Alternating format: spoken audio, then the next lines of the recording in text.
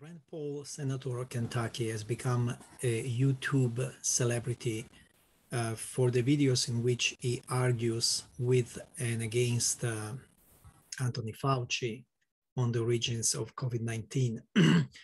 Those videos often begin with Rand Paul claiming that YouTube censors him, but it sounds like he's the one who is trying to censor or at least intimidate YouTube because his videos are widely available and widely shared. Rand Paul has been directly or indirectly arguing that COVID is the consequence of irresponsible research projects carried out in a Wuhan biolab and funded by the United States, specifically by an institute that was run by Fauci. So I'll say later that Rand Paul makes a lot of sense. But first, let me clarify that I am no fan of this politician. He's a senator from Kentucky, which I consider a failed state that survived, that is surviving thanks to Washington subsidies, thanks to the taxes paid by states like New York and California. It's a quintessential case of government bailout. Second, Rand Paul is one of the politicians who, in my opinion, caused the death of 1 million US citizens. He's one of the politicians who, to this day, claims that cloth masks are useless and lockdowns counterproductive and so on. The distribution of COVID deaths around the world shows clearly the difference between the countries where people wore masks and the countries where people didn't. The highest death rates in the United States are in Mississippi, Arizona, Oklahoma, Alabama, Louisiana, Tennessee, Arkansas, and yes, Kentucky. All states where people are reluctant to wear masks because of politicians like Rand Paul. Despite the fact that these states hardly have any travelers from China, unlike, say, California. Kentucky has a COVID death rate that is about 50% higher than California. Who do you think gets more travelers from China and Europe? Anyway, cloth masks are obviously useful, and not only for COVID, but for any airborne disease. How useful, we don't know exactly, but wearing a mask is such a small thing to do that it is mind-boggling that politicians like Rand Paul would make such a big deal of it. Politicians who call scientists irresponsible, maybe they should look at themselves in the mirror. I bet Rand Paul wears seatbelts when he drives on an empty road, even though the chances of being hit by another car is zero. Anyway,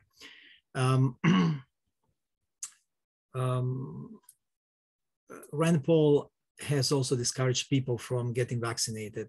In one of the videos, he says, naturally acquired immunity is as good as a vaccine. In other words, why bother getting a vaccine? Just catch COVID and you'll have better protection from COVID than if you were vaccinated. True, but of course, only if you survive. 1 million Americans did not survive. Bottom line, in general, I don't think much of Rand Paul's recommendations. But he's right to keep talking about gain of function research and the possibility that scientists created COVID. I said possibility, okay? And in any case, it's good that there is a discussion about the dangers of this kind of research, just like we know the dangers of radioactive materials, of asbestos, and so on. His theory is that the National Institute of Health, NIH, when it was run by Fauci, was funding such dangerous research, in particular in Wuhan, and COVID would be the accidental result of that research. Rand Paul is absolutely right about the need for biosafety at these biolabs. But of course, the question is where he was when the US Congress, where he has served for a long time, should have passed appropriate laws. Easy to blame Fauci, but what about also blaming the US Congress for inaction?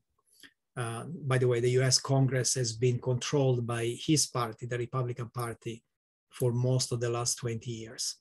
Now, back to Rand Paul's accusations. Fauci denies that it was gain of function research. I read the papers. I agree with Rand Paul. Call it what you want, but the goal was gain of function. The NIH run by Fauci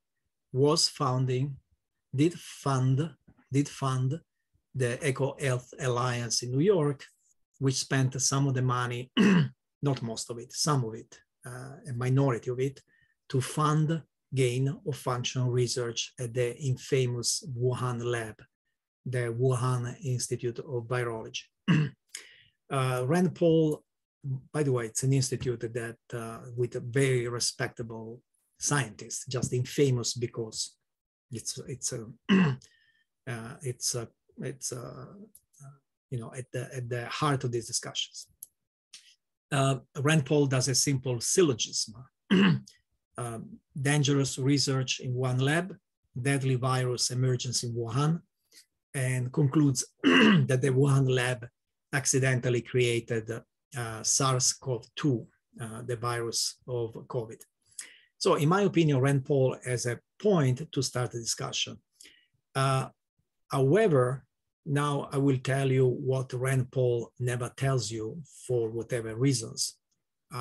As I said, you can see countless videos on YouTube in which Rand Paul tells you the details of his theory. Now I'm telling you what he doesn't tell you in these countless videos. First of all, in October 2014, Barack Obama, a president hated by Rand Paul, following a string of high-profile biolab incidents, declared a moratorium on gain of function research. He said no more gain of function research until we know more about it. In December 2017, there was a new president, well, sort of president, Donald Trump. He lifted the Obama moratorium. In other words, Trump, upon becoming president, authorized gain of function experiments that Obama had stopped. In 2019, just before COVID started, Trump also withdrew the US observers that were deployed in many Chinese labs thanks to the program PREDICT. Now, PREDICT was launched in 2009 by Obama, and China had agreed to have US observers monitor its labs. Translation, US scientists had access to Chinese labs. That monitoring activity was killed by Trump just a few months before COVID started. Rand Paul doesn't tell you this, but basically the activities of the Wuhan lab look so mysterious today, not because China wanted to hide them, but because Trump decided that the US should not keep observers in China. Incidentally, Trump also disbanded the Global Health Security Team. It was instituted by Hillary Clinton. That team would have been very useful when COVID started spreading in the United States. I'm not implying any nefarious intentions. The reasons for killing these programs was probably just Trump's incredible stupidity and incredibly low IQ. There's another thing that Rand Paul doesn't tell you.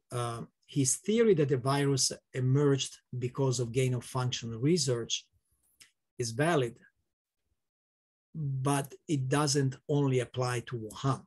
So recently, I had the pleasure to discuss the Wuhan lab with a scientist who knew in person all the scientists involved in this story. He personally has never been to Wuhan, but he knew all the people who went there, came back, and so on. It tells me that we wildly overestimate China's biotechnology. I think in general, we overestimate China technology. The Wuhan lab was certainly capable of copying US experiments and collaborating with US labs, but hardly capable of doing anything truly groundbreaking. My source also sent me a list of the main scientists working on gain of function in the world, based on the most influential publications of the last 10 years or so. The only Chinese names are Chinese scientists who work in the USA, plus that woman, the woman who leads the Wuhan lab. But the vast majority are US scientists with Anglo-Saxon names. The key experiment in this field was done in 2012 at the University of Wisconsin-Madison, where they tweaked an avian flu virus so it could be transmitted between ferrets, not between humans. But it was that was a groundbreaking experiment. And the first lab to report the creation of an artificial virus was at the University of North Carolina in 2015.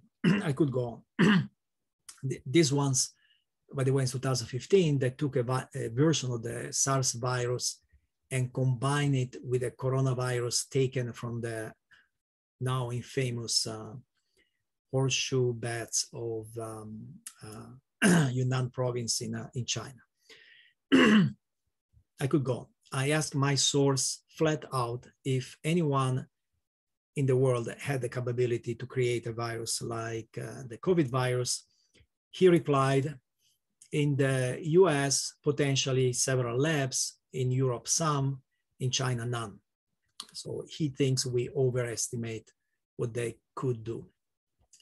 I mean, in general, the chance is very low, to be precise. My source says so. I also think there is consensus that it's not, it wouldn't be easy. But you know, again, an accident could happen. Gain of function is a dangerous research.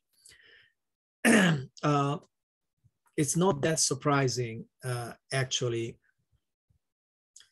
that so the point is, what about the coincidence, the fact that the virus emerged in Wuhan, right where this biolab exists? It's not that surprising, actually. If COVID emerged in a place, if COVID originally emerged in a place where there was no biolab scientist, well, probably we don't know. We wouldn't know. In Wuhan, there was a biolab. There were scientists who could figure out very quickly. They figured out very quickly that A, that it was a new virus, B, that it was dangerous, C, they sequenced the genome, and thanks to their speed at providing information about this virus, somebody in Germany came up with the first COVID test. Moderna and BioNTech started working on the vaccine, and so on and so on. So the fact that it emerged in Wuhan is certainly circumstantial evidence, but again, it had to be discovered in a place where there were scientists competent enough to discover a new virus. It could be that COVID was already spreading in other places in China, and there was no scientist there to find out that people were dying of the new virus. So the Wuhan lab per se, the fact that Wuhan has a biolab per se is not a smoking gun, although it remains a major coincidence. As we all know, the Spanish flu that killed a lot more people a century ago didn't originate in Spain. It's called Spanish because Spain was the first country to talk about it, but it actually originated in the United States, probably in Kansas. So if, anyway, so if Rand Paul told us these things, more people would be interested in knowing about not only Donald Trump's decisions, but about the US labs that were working with Wuhan on gain function. And then, according to my source, are way more skilled, competent, advanced. Remember that the 2013 experiment, frequently mentioned by Rand Paul, they created a virus that could be transmitted directly from bats to people. Well, that experiment was carried out by a joint team of United States and Chinese scientists. It wasn't just Wuhan. It wasn't just Wuhan carrying out that gain of function research, and Wuhan partners in the United States were and are much more advanced labs. One of them, the biolab of Fort Detrick, was shut down by the CDC a few months before COVID emerged, I think in August 2019. And so just 4 months before COVID emerged, we have never, to this day, I haven't seen a clear explanation of what caused the CDC to shut down an entire lab. And I haven't seen any interview with people who work there who could tell us more. So Rand Paul uses a valid logic, but then makes sure to shield the US labs from any investigation. It only, it keeps targeting Fauci, but so his investigation is just left half unfinished. In reality, his own logic raises quite a bit of a suspicion on US labs. His logic, not mine. Rand Paul himself repeatedly said that 11 US labs are engaged in gain of function research. We don't know how he came up with 11, but he said it. He said 11, okay, in China's one. So to make things worse, we heard several people claim that COVID was already circulating in the United States and in Western Europe before people started dying in Wuhan.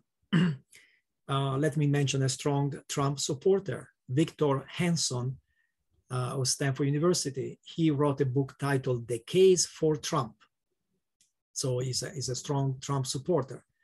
Read his article in the National Review in March 2020. Never retracted.